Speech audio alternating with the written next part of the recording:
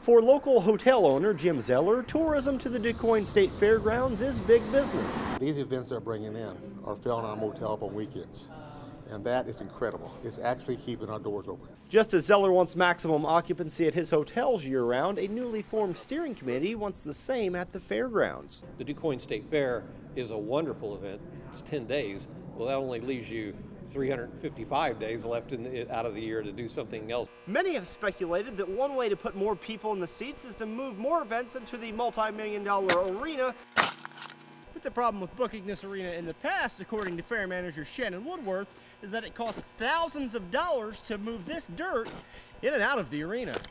There is so much that can go on inside here that people don't realize. The committee has already looked into adding acoustics to the arena so that concerts could be held indoors, as well as races, sporting events, and even weddings. This building is an incredible building.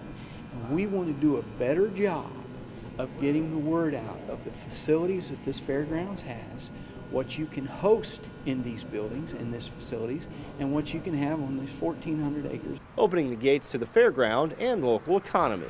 In Quoin, Illinois, Holden Kerwicki, WPSD Local 6.